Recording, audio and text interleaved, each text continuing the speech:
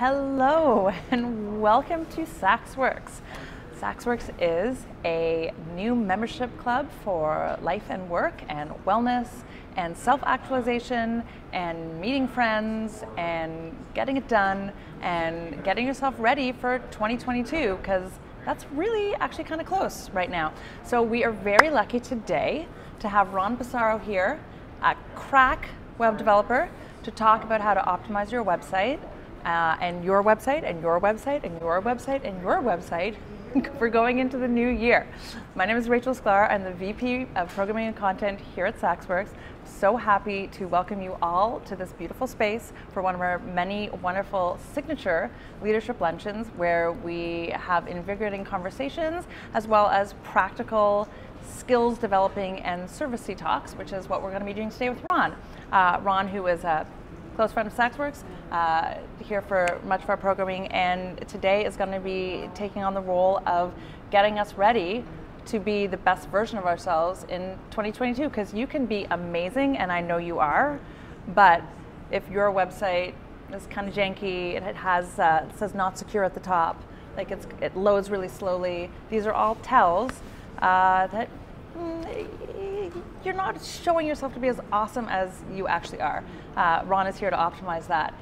Welcome, Ron. Thank you for having me. Yeah, I guess today the goal is to demystify a few things about website design, talk about best practices, and just give some tips about how you can go at it on your own, or if you're working with a developer, what are some things you should know before you dive in with an agency or a developer. So what is like the first thing? Like, what's the first thing? I'm coming to you and say, hi Ron, nice to meet you. Yeah. Please make me look amazing on the internet. What is your first, what do you say to me? I mean, okay, if we're going to go just right into that about if I am a developer and I'm going to work with a client, the client, I would hope, has an idea of what they want to say as far as what their website needs to portray and show visitors. And they need to have at least an idea aesthetically of what they're looking for. So if I meet a client and they don't have any references to show me online, out of all the millions of websites, billions of websites, they're not sure what they want their site to look like, I would urge them to take a little time, find something that speaks to them, to whatever their line of work is, or what they're trying to, if it's just a purely for fun site, find something at least in the ballpark of that and come to me and say, I like this or I don't like this aspect of it. But if I don't have a jumping off point, then that can just lead to a tough collaboration. And that's basically because neither of us have the information we need to build a site that's going to make that client happy. Okay, so just best practices even for starting, if you're working with someone on a website, is to have a few points of reference and examples to work from. Should they also have good photos? Should they have like all their links lined up? Like, what are the things that what are you like, this is a dream client, thank you so much, we can do this in 24 hours. Yeah. I don't want to oversell, 48 hours. I mean, there are elements of a website that every site should have, right? So you need to have a home page that is going to immediately give the visitor information about who this person or this company is and what they are offering the world. Why does this website exist? What are you trying to tell us? Is there an about page? There should be one if you have enough information for about information on a separate page, and just a hint of that on the home page. A contact, right? How are we going to get in touch with you?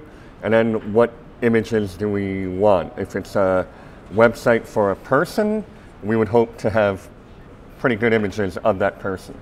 A lot of times when I'm working on setting up a build, they're in the process of doing a photo shoot. And so they'll give me information about what they're thinking about, and I will say, here's what you can do when you're going in for a photo shoot to make sure I have everything I need for that site. And a quick example, just photo shoot wise, you want to have some imagery in a portrait, right? Portrait mode, and then you want to have it landscape with maybe you off to the side, right? Because that gives me flexibility to put you on a heading and have some text to the left or the right of you. and I don't have to mess around with any kind of cropping or anything like that because we've already got the layout that we want, and I can work with that. You want to have indoor and outdoor pictures, for example. You want to have some looking at the camera. You want to have some candid, like, could be just working or laughing, or it could be you doing what you are selling, right? So if you're a speaker, it would be great to have some shots of you speaking. Exactly. If you are a composer, you at the piano. Ron is also a composer. That's, Okay. I guess, a plug. Whatever it may be. A lot of I do artist sites or trainers, right? Like if you're a trainer, I would hope that you're not posing in a suit for all of your photos. Like you should be doing what you say you're doing, essentially. And we see that. This is, if we go back to what is the point of a website today, right? If we just jump back to, we have social, we have all of these things. Why do we have a website? It's to, A, give credibility and legitimacy to what you say that you do. If you say that you're a trainer, I would like to go to your website and say, oh, wow, this person has a studio in the Union Square area. They've been training for 5 years, and they probably have some galleries of them working with clients. Testimonials. Testimonials are huge, right? So on your home page, throw a testimonial on there. If you have enough, have a testimonials page. And the other option is, why not pepper testimonials on every page? Have a heading and then a testimonial, content testimonial. You can do that on every page of your site. So instead of having maybe a testimonial page that nobody's going to bother clicking on, you've added and woven these amazing testimonials through the content that they're looking for anyway. Can I just, one other reason too that we've talked about to have a website is SEO, right? So if someone Googles you, you have control over what comes up. Yeah. Just in case, you never know when there's going to be an unflattering photo or mention on that internet, on God's green internet. But as well, it's about platform control, because you spoke before about having, like, people have Instagram, people have Facebook. Why do you need a website? Well, who's going to own your platform when you are on Instagram, when you're on Facebook, when you're on some of these other lesser known networks? Look at the fine print. You don't own your platform. So yeah. It's another reason. I'm well, helping and you can have a lot of social platforms. They're going to link to a link tree, and that you can have some information there. But more than not, that, again, the website is going to help you control your narrative. It's going to give people an explanation as to why you have 78,000 followers on Instagram.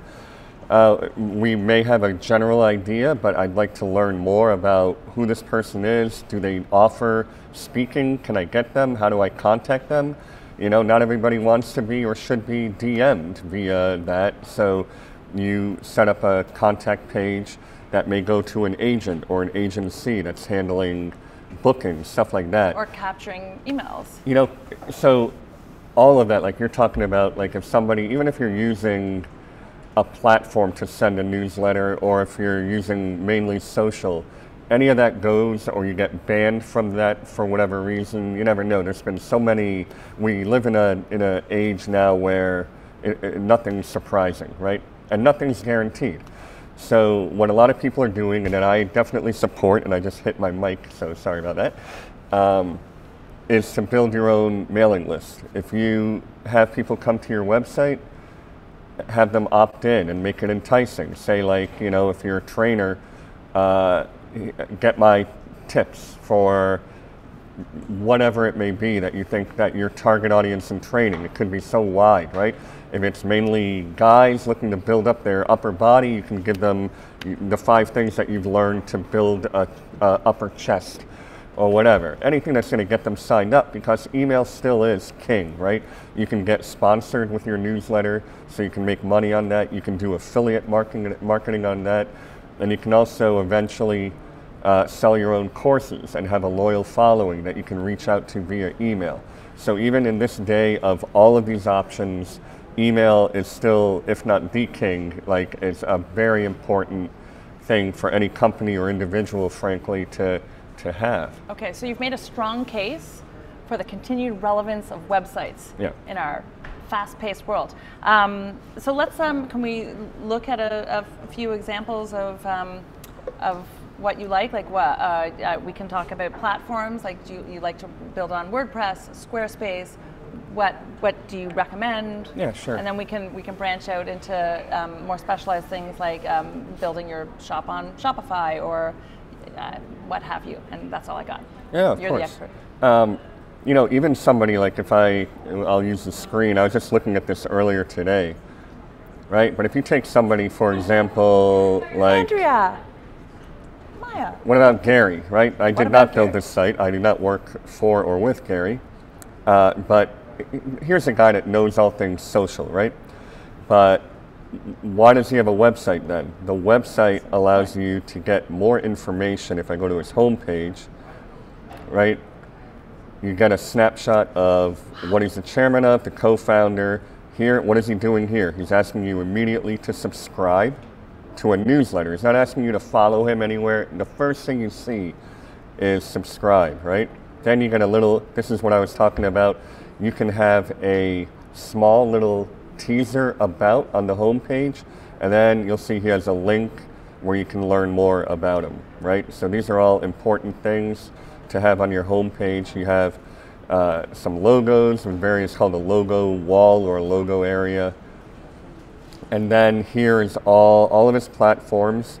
This is very hard to understand everything from his Insta or from his YouTube or from his Facebook. You can get a snapshot, but on his website you can get an idea of the overall ecosystem that is Gary, right? So do you want to follow? You didn't know he had a Twitter. He has a Twitter. What is his favorite Instagram? Probably knew platform? he had a Twitter. Yeah. His favorite or his biggest platform is Insta, and he tells you it is right here. So we're learning things about him. 9.4 million followers. And right here on the homepage, we have a convenient contact form, right? And upcoming events. This is also good, right? So if you're a speaker... Oh, this is actually a really good point. Do you think this is June 17th, 2022? Yeah, or I do. 2020? Okay, yeah. You think there's no way that somebody like just left that hanging. So this is just a good point. If this was 2021, it's always good to keep your website updated, because I actually do see quite a number, especially with the pandemic. You have people who have like their speaking engagements or like upcoming gigs or whatever for like, you know, something painful like September 2020, and you know, like it is important. People do look, people do see. I am the last person, by the way, to be calling this out, because I am terrible about updating my own stuff, and I do not even have a functioning website of my own, because I am not the person who comes to Ron with all of those things established. But yeah, we'll check that after. Yeah. Either you missed Gary in Bucharest, or you can see him in Bucharest. Oh no, and we actually put it up on, and it showed 2022. Oh so, God, like if we go like right Never here, doubt Gary V. I'm there you so go. sorry, Gary. Oh, okay, there you go. There you go. Okay, so again, a way to control the narrative and a way to get all the different things you want to share with people. Believe it or not, there are people that do not know who Gary is, and so you go to his website and you can learn a little bit about him. Can I ask you a question? Of course. Can you tell just from looking at this what kind of website, like what it's built on? I would guess that this is WordPress, but I can confirm that.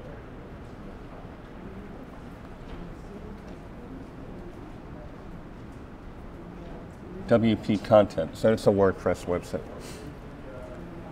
And then we can dig on what theme this was built on, perhaps, and any of the plugins that he's using, all of that stuff. So, should we shift to platforms really quick? Yeah, let's do that. So, I tend to like to specialize in less platforms than more, so I would stick with developing, or do stick with developing right now, WordPress and Squarespace. Both because they are established, well-known, reliable entities, and entities that I have worked with now for years. So while Squarespace might be something that is considered more of a do-it-yourself platform, there's a lot of customization that can be done if you know a little coding. And I found that a lot of people sometimes have difficulty just even getting certain things to look the way they want it to with the drag and drop. And so I would come in and kind of tweak that for them and then make sure that they can update their site moving forward. And one thing that I really like about Squarespace is that you pay one monthly or annual fee and everything is included. You don't have to worry about a page builder. You don't have to worry about hosting. You don't have to worry about security unless it's not something that you are responsible for. It's something that... So that security certificate thing where you look up in the top URL, the top left of the URL, and there's either a little padlock or it says not secure. Right, like you'll see it right up here. Oh, okay. Right, this little padlock. Yeah, not only that, I'm talking even about server security, about you don't have to worry about your site being hacked. Is that something that in Squarespace, that's just like a box you check? Or? It is something that is included. Okay. So you don't have to, like, it's very important actually these days. Your site will rank better, you will be trusted more, obviously, if you don't have a big red thing showing up here saying not secure. When you say trusted more, is that like trusted by search engines? Trusted by search engines. It'll help your rankings, and it will also not scare off visitors that come and say, why is this site not secure? Obviously, I'm not going to put in my credit card info. Obviously, I'm not going to log in to my cart or to my membership, right? If you're selling courses online, if the site is not secure, it would be a turnoff, right? You're probably thinking, anybody who knows what they're doing is obviously going to make sure their site is secure. I will say there is a production company that produces websites that will go unnamed that we recently came across, and we were both, I was only horrified because Ron taught me this, but horrified to see that this actual web development company was itself on a not secure website. It was kind of like, it's a little bit of a tell. Yeah. More than a little bit of a These tell. are little things, and also about, well, continuing with the platform, WordPress allows you to build a way more robust site. And for that, you probably need a developer, even if you have what like it's called a WYSIWYG, what you see is what you get page builder. You have plugins that need to be continuously updated. You have to make sure that those plugins are maintained by the developers. It's very common for a person or a company to create a beautiful plugin that everybody uses, and then they're not making enough money, or they go out of business, or they do something else, and that plugin is not maintained and becomes a vulnerability, and sites get hacked through those plugins. So like an example of that is like if there was like a super cool new calendar app plugin, and then the company lost its funding or whatever it was, there was a co-founder breakup, whatever, and they stopped updating it. And then suddenly you realize your calendar is from 2015 and... Not only will it be a hacking concern, but probably it'll start looking bad because it's not keeping up with HTML5 protocol or anything else, or like the WordPress platform itself, right? WordPress is updating very regularly, and eventually something's going to break. You have, again, way more control with how you want your site to look with WordPress. If you do a little kind of study of a page builder and know how to update your plugins and get a good hosting provider, totally something you can do on your own, or you can have it handed over to you and you can be shown how to maintain your site from there on. But you want to make sure you have good hosting, right? There are bad hosting companies, and a lot of them don't even provide the little SSL certificate. But other ones for WordPress, such as WP Engine, I highly recommend, and SiteGround are two companies that are phenomenal, and they automatically include 30 backups of your site over 30 days. So if you find out a week in that you've been hacked, you can go 8 days back and say, I want it restored to 8 days ago, and it'll very quickly, in a matter of minutes, restore your site. Also, the security on those hosting providers are excellent, right? With something like Squarespace, you don't have to worry about hosting. You can build your site on your own. It's a one-off cost, right? So that's becoming more and more appealing to clients, and it's becoming more and more appealing to me, because I can go to a client and say, I will build your site, and then you have 100% control and peace of mind after that, right? As long as your site looks the way you want it to look, I will show you how you can update it, maintain it, and you don't have to worry about security. You don't have to worry about an SSL certificate. You don't have to worry about adding your mailing newsletter, whatever. There's integrations with that. So it's kind of all-in-one, I just set it and forget it kind of deal. And actually I have one or two of them open here. Here is one that I actually just finished the other day. This is a trainer, yoga teacher, and she wanted a friendly, fun kind of site. It just shows again on the home page. We kind of get an idea of what she's about. This area, does that count as a hero? This is a hero image, right? And it's quite important. Also, everything that you see on your screen when a page loads is called above the fold. Right? So that's probably the most important area of your site, that you want that to be a welcoming and helpful area, or it can be a distracting, weird, what's happening. Also, right? if it's loading one way on Chrome, on Firefox, on Safari, on right. mobile, it's on Lion. It's got to be working on at least all the 4 major browsers, and then mobile, tablet, right? So if I shrink this down, oh, there I am. But then also you'll see on mobile, she does not disappear off to the side. The whole site is mobile friendly. And it loads very quickly. And it loads quickly, right? So Squarespace, this is a Squarespace that I customized.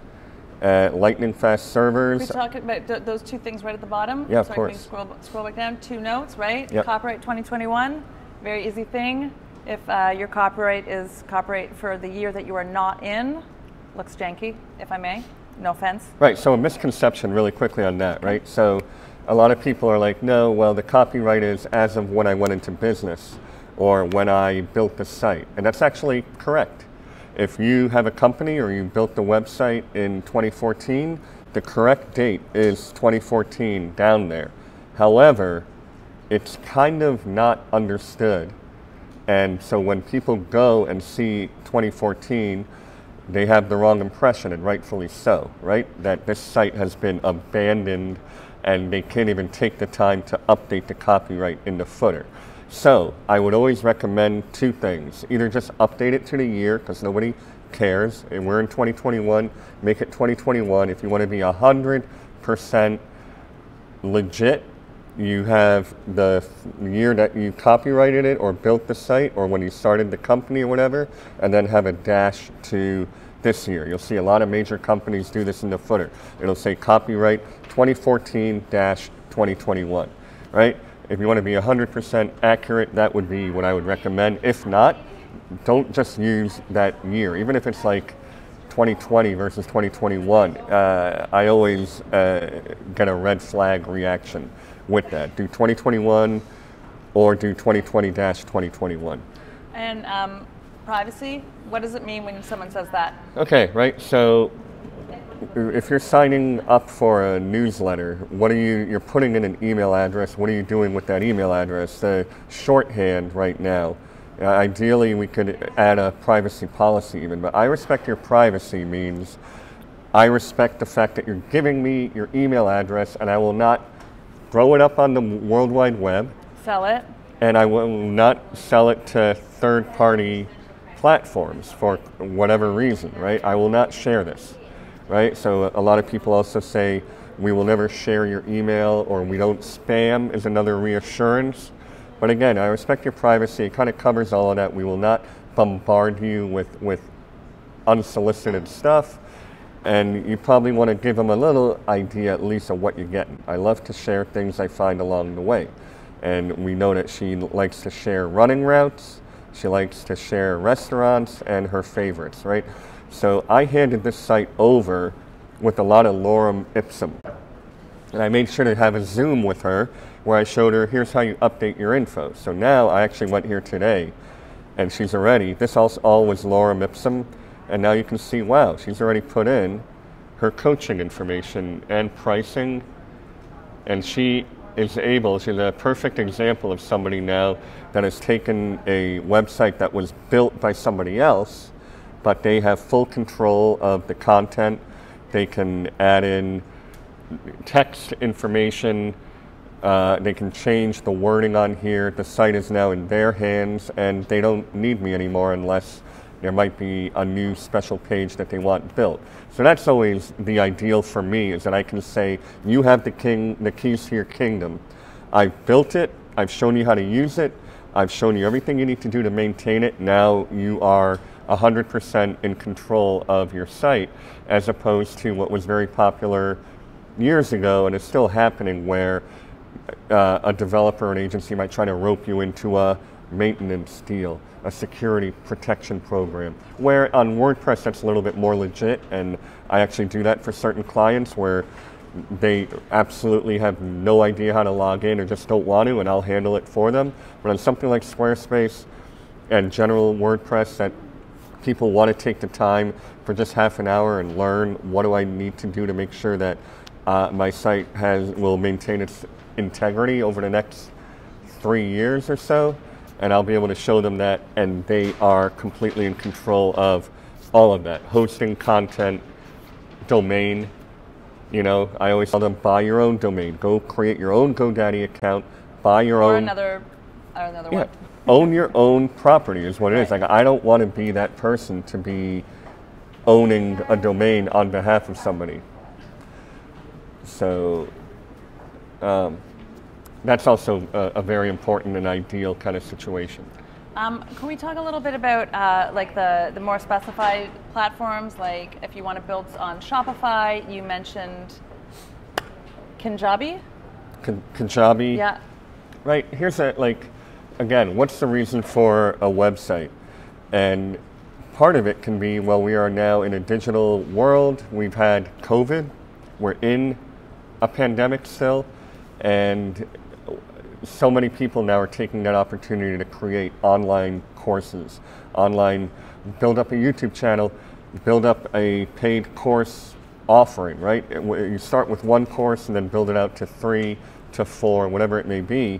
And there are some platforms that are more tailored for that kind of operation, right? So if you're going to do Squarespace, you're probably going to want to use another platform like Thinkific or Kajabi or something to host your courses. If you're looking to build a store, which is another thing, right? A lot of people are now selling their creations online more than ever. You can have your website, and Squarespace has a commerce option. You can just pay a little more and you can build your store. So your store on Squarespace is different than Shopify? Like, all I know is that I will go shopping online and I'll sort of put in my information and then I'll get a code, and they'll be like, oh, we know you. Yeah. And I'm like, oh, this is Shopify. Well, here's a very smart thing about using Shopify, for example. I believe if you've ever bought anything on Shopify, you can then check out on anybody else's Shopify a lot quicker, because you're a Shopify. I can concur on that. You're already a member of the Shopify family, and it just makes it that much more convenient. So if you're using Joe's e-commerce solution, and you got to go through hoops to create your account and all of that, it could be a turnoff. But also, is there an issue in terms of like these more established places being less vulnerable to? Absolutely, right? So if you're looking to save money in the short term and say, I just want to use XYZ platform because it's $5 a month versus $15, if they don't have a track record, and it's not something that's known, even if a developer says, I've never really worked with them, all of these things, it should give you pause before moving forward. And just, I say, go for the established names. You pay a little bit more, but again, there's fringe benefits, and there's also peace of mind and security and all of that, and long term. Like, if you take your business seriously, make sure that you build it on a platform that is a major player in the space. So is Kajabi? Kajabi is one of the biggest for courses. Very expensive. There are other options. Again, I'm only mentioning Kajabi because I just want to be able to ask if it gets the Kajabi done, right? Sorry. Okay. Yes. Very good. Sorry. It actually does, but okay, and it will. The nice thing about Kajabi too is that it has a lovely page builder. I've seen many people build their whole online presence website-wise on Kajabi. Because and I'm so glad I asked. Let me, because we have a little bit of time here. Yeah. I'm not sure we're going to have questions. We'll save a little time for questions. People have them, but I wanted to do a lightning round here about recommendations for. I feel like there's so much that we talked about in our pre-interview that I did not ask you about, but so we can do it in the lightning round. Like, what are recommendations if you're looking to build a community online? I know about Mighty Networks. I know about. You tell me. What are other? I mean, there's Facebook groups, but like what is the general goal, right? Like, do you want to have you have a paid membership community, right? You want something that's better than Facebook groups. Oh, where are you going? Right. So there you go, right? So the default would be I just need to set up somewhere that people can interact. Facebook group, right? Nothing wrong with that, but if it's not what you want to build like a legitimate community and whatever, Mighty Networks. I mean, that would be the one that I would start with because it gives you a lot of flexibility. You can pay for more of a kind of branded thing, but they also then, if you upgrade, you can customize it, you can white label it, meaning that you won't see the Mighty Networks logo or anything. Stuff like that, I would think. I should disclose, I know the founder of Mighty Networks because I feel like I just mentioned that because it was the first thing that came to mind. But you also mentioned Brilliant. What was the Brilliant one? Remember? I think it's Brilliant Design or something. Yeah, I mean, you can, again, just look at what their funding is, look at how long they've been around, read reviews, like those. I think it's Brilliant Directories is what it is. Yeah, Brilliant Directories, highly recommended. And but I believe that you can get the job done for a little bit less with Mighty Networks and be totally good. I mean, the features in that platform alone is pretty wild. Like you'll need a tenth of them, but you have them all at your disposal. We had Tonight, a previous event here at SaxWorks. They're on Mighty Networks. The list, which is a partner in events we're going to be having in 2022, also on Mighty Networks. So there's, I know Lavia J.I. is on Mighty Networks. Gold Comedy. There's a lot of great communities on Mighty. What about if you mentioned Kajabi for courses? So you're like, I'm really smart. I would like to masterclass it up for Rachel's classes and how to be clearly amazing at websites. So beyond Kajabi, what are some other options? Thinkific, like I mentioned. There's also some pretty good WordPress plugins that you can use that allow you to build out courses. One that I like and that I build a lot of my WordPress sites on is Thrive Themes.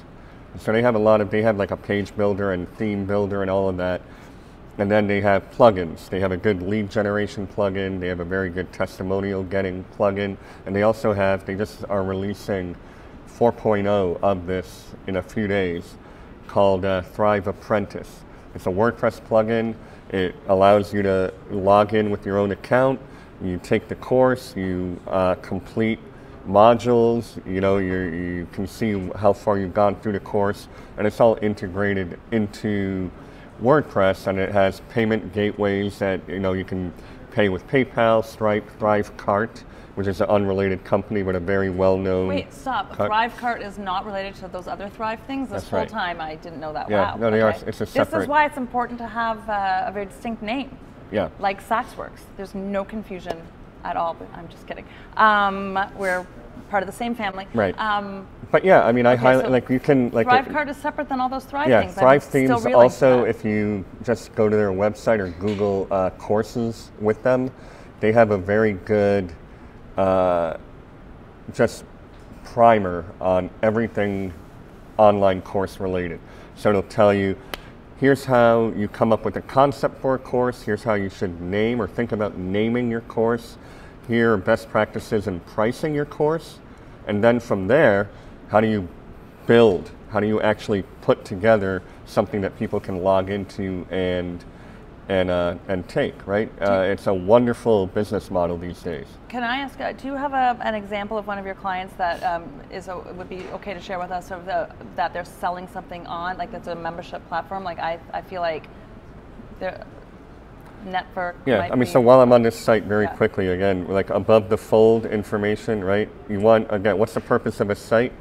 to let people know who you are, what you do very quickly, right? I lead organizations and individuals, blah, blah, blah. Very good. And again, if you go on mobile, you'll see that it will shift and change depending on what platform and device you're using.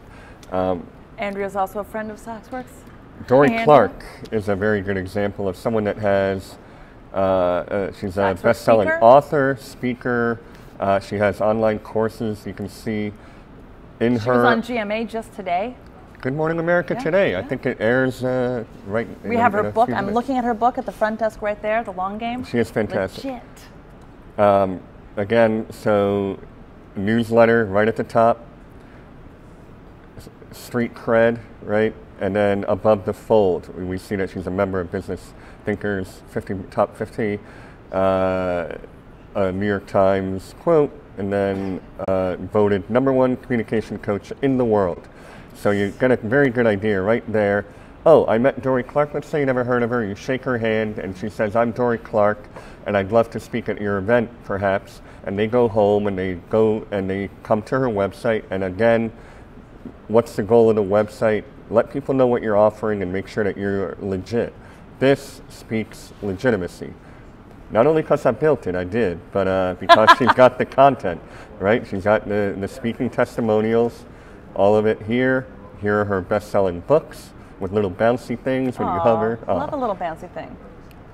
But she has a courses area where you can see her offerings, and some of these are more in-person and some of them are built on Thinkific. So, you know, I get a little bit wary.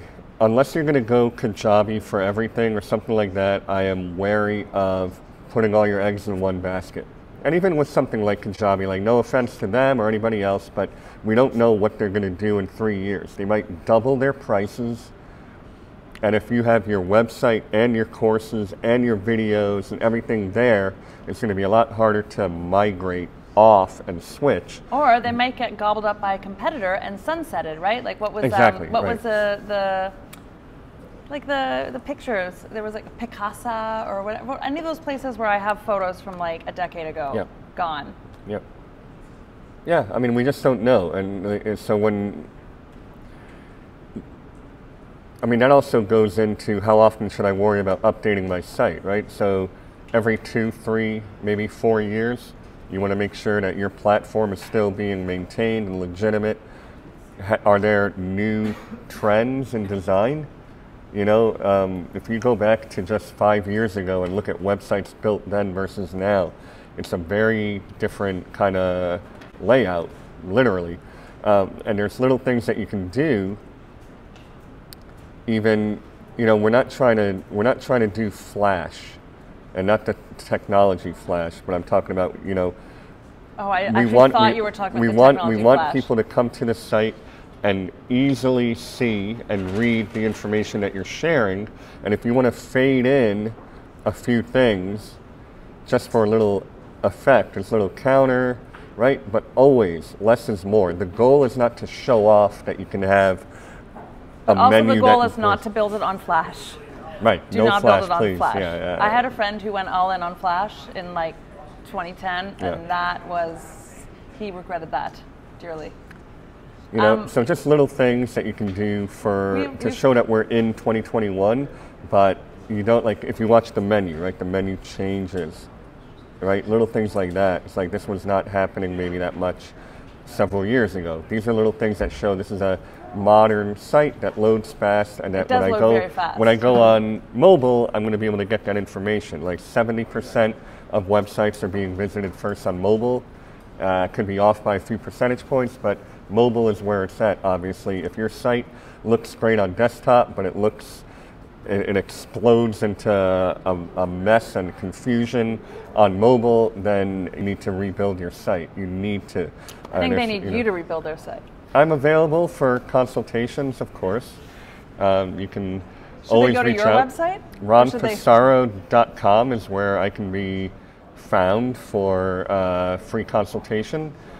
And I would always be happy to kind of talk through your website, give you some pointers, some tips, and then if I can be of help or point you in the right direction as to where to go, Nothing makes me happier than being able to help with that stuff. That is something I can confirm from spending a lot of time with Ron. We know each other. We're actually going to be bringing Ron back in 2022 to have this kind of presentation in office hours at SaxWorks, because we really want to facilitate what your best you in 2022. We just came up with a slogan and it rhymes. I'm pretty sure Taylor Swift could do something for that. It's a little Tay-Tay reference. Before we go, and before I thank Ron, I just wanted to let everyone know that they can come into SaxWorks and enjoy this complimentary day pass. This is a physical day pass, but we will actually post the QR code on Twitter, so on the SaxWorks Twitter, so that you can scan it and book your complimentary day pass. You can also do so on the SaxWorks website. Speaking of websites, there is a field for putting your email in. We respect your privacy as well, and you can sign up for a complimentary day pass. Please come visit us here in Brookfield Place, downtown in New York, in our beautiful flagship location on the 10th floor of Saks Fifth Avenue. There's SaxWorks is the jewel atop that crown. I don't know if is that all right. I'll go with that. And we just opened in Greenwich. It's a beautiful location in Greenwich. We'll be opening in Manhasset and Westchester in 2022, and we're also going to be more dynamically online as well next year. So it's going to be a good time no matter where you are. We will be so happy to see you. Ron, thank you for this. I always enjoy seeing how passionate you are about excellent web design and about helping people be more impactful and more efficient with their online presence. It is my pleasure, and has been my pleasure. I noticed my name is not here, so just so that if you're looking for me, because it was in the Passaro, and then first name Ron, R-O-N, and you can find me that way. That's because I mentioned the website. Web design is very important. Okay, I think we're done. I'm getting the wrap-up sign. Thank you, everyone. Sorry for not putting your. Can I get a high five? Don't leave me hanging. Thank you, Ron Passaro, for coming here to SaxWorks today.